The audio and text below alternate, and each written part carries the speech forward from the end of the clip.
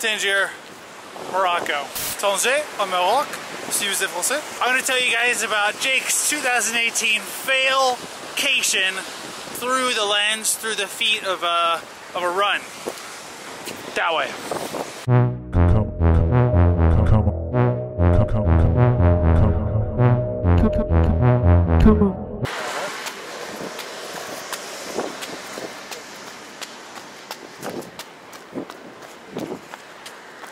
Was a parking lot. So it all started a few weeks ago, like 2 months ago. I was in Paris, this city that I love, my home. And I was like, hey guys, I'm thinking about going south to Morocco. I'm gonna catch some rays, I'm gonna study my French. And everyone was like, that's a great idea, Jake. The running part. As a runner, ooh, there's the road. Oh, we don't like that, but here, ooh, it's promising. Look, see, if you're not a runner, you're like, Jake, what the hell? It's a bunch of dirt. If you are a runner, you're like, ooh, I want to get me in on that, get my feet all over that softness. So I started my journey. And you know, on the journey, you just came across a little that. And you're like, oh man, well, I really want to go, so there's nothing better that I just have to. Oh man, that's so annoying. Okay.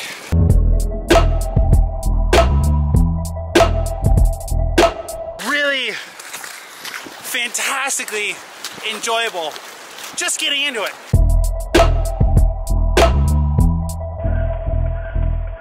Oh, I found some dirt. Yeah, the journey started a little rough. So the weather wasn't quite as good as I expected.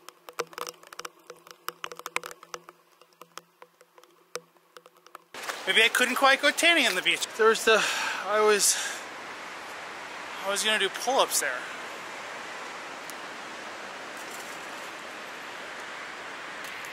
I don't know the last time your gym's ever been literally rained out before, but the next time, you know, you're procrastinating because there's splashes outside, think about splashes inside. It's okay. I found a way around. Maybe if I go running at night, it'll be less windy, you know. You know, where there's a will, there's a way. Let's stay positive. All that. Oh, yeah, there we go. That's what I'm talking about. You know, so I landed. I was like, oh man, it's not like this bright, beautiful, sunny paradise. At the moment, I think I'm in the wrong season. Totally my fault. I was really stupid. I didn't check the weather. I assumed, right? My mistake. So a few days go by, get into my schedule, buying groceries, getting my runs in. A little cold, who cares? Still easy running, right? Easy surface. Then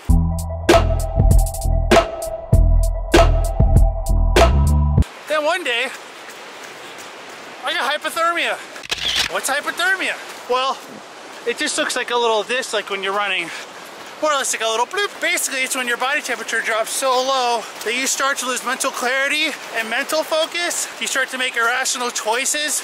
And if it's really bad and lasts long enough, you could die. Some say that in extreme circumstances, like you're in the Arctic, people get really hypothermic, they act so irrationally, they'll actually take their clothes off to try and like get cooler.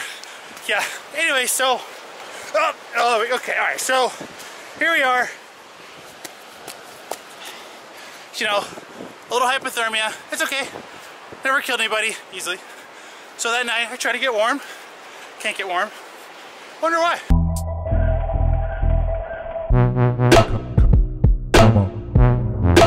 The night I get hypothermia, I know what it is because I've had experience with it in the military before.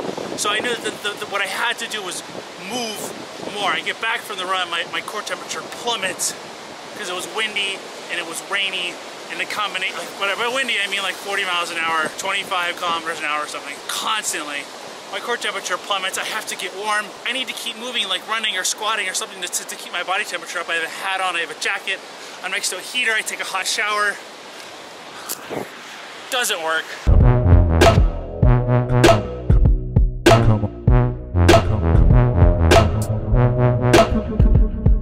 myself some dinner, fall asleep. Didn't actually know if, I really hoped I would. I didn't know if I was going to wake up.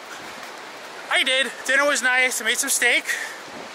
Feeling good. Next day, feeling a little weird. Don't know why. I have a headache. Why do I have a headache? I don't know, Jake. Why do you have a headache? But it's okay. Feeling a little better, right? Managed to run a little better, sort of. Oh, look, it looks clear up there. It'll be good, you guys. I'll be fine. Everything's gonna work out. Everything's gonna be fine, you guys. It's gonna be okay. Splash! Speaking of splash, I started having explosive diarrhea. A little painful, a little weird. Just traveler stuff though, right? I'll be fine. I'll be fine. I'm just gonna keep running. You know, running with explosive diarrhea is kind of like running on this. You know, not enjoyable at all. A little dangerous. You don't know when you're gonna slip and fall and poop your pants. But, you know, sometimes it has to be done, right? Like, sometimes there just isn't a better place to run. Sometimes you're sick and you just gotta work through it. I mean, I didn't do anything dangerous. I wasn't injuring myself by running. Wasn't running hard. So I kept going. Then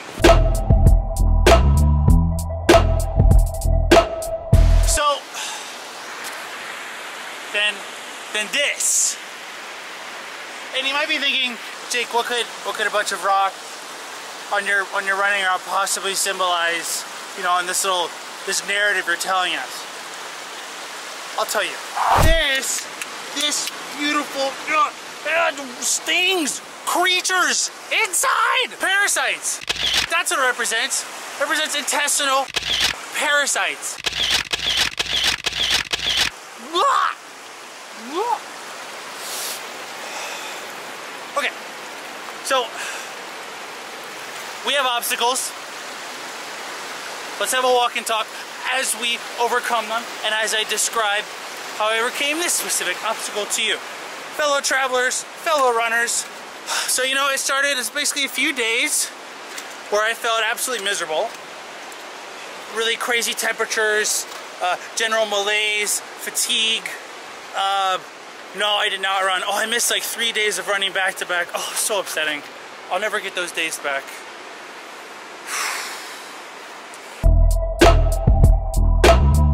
You know, I kind of kept on. I thought it was food poisoning. I really thought it was food poisoning. It turns out that that beautiful steak dinner I had, that the cow that I ate, that the cow had the parasite. So when I ate it, they go into another. Felt terrible for 3 days. Then I felt better. Still had explosive diarrhea. But then I could run again. Like, I felt comfortable and healthy enough to run. It wasn't anything crazy.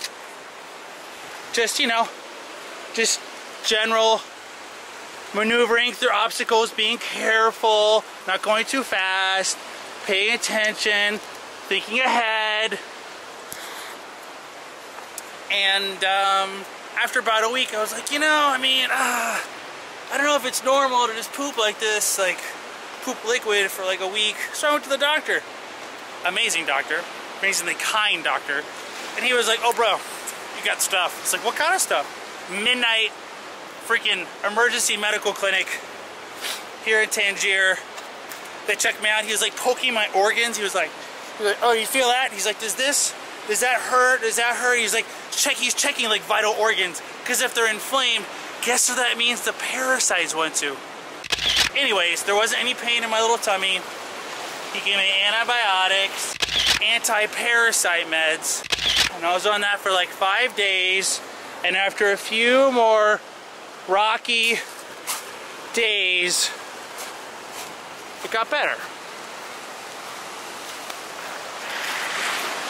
And yeah, you know, it totally sucked. Crazy that out of my 3 years of living out of the States, traveling, I think I lived in about 6 countries over the last 3 years. And let me tell you, probably half of my diet has come from street food. Thailand, Western China, Eastern China, parts of Taiwan, every part of Taiwan, north part of Thailand, south part of Thailand. I love street food, man. And if you're going to a country, like most countries outside the States, outside of Western culture, a lot of their food and culture is done publicly on like some kind of street thing, because it's like a social. So, what's our moral of the story, Jake? What do we got? You know, I came here, I thought it'd be a beautiful vacation paradise.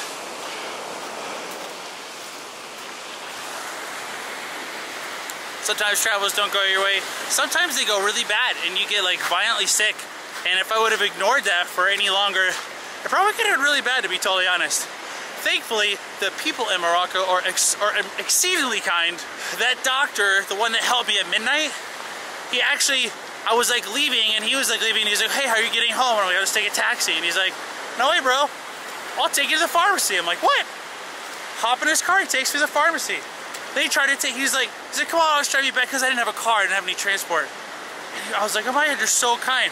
I don't know how close you've ever been to your doctor in a public life, public space, but that was amazing. Also, emergency medical costs, last minute medication, and a taxi ride totaled to about $26 US. So, alright, so moral of the story. When you're traveling, it's not always gonna go to plan. There might have been things I could have done to be more precautionary in my adventures here. I never got vaccinations before I went to China. I never got vaccinations before coming to Africa.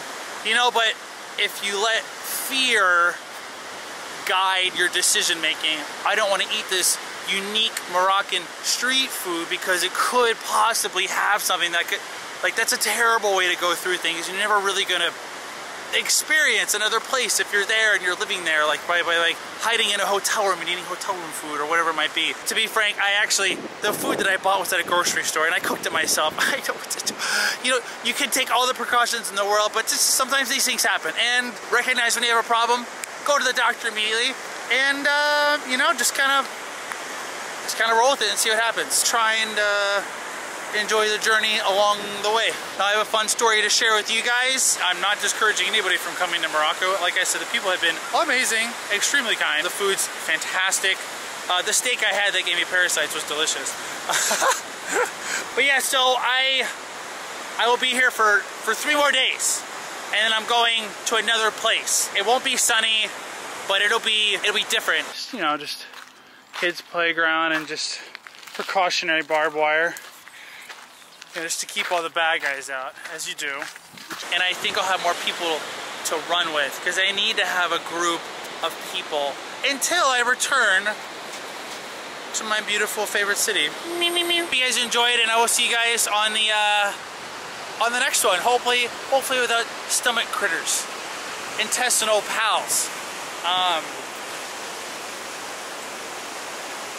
bacterial bargainers.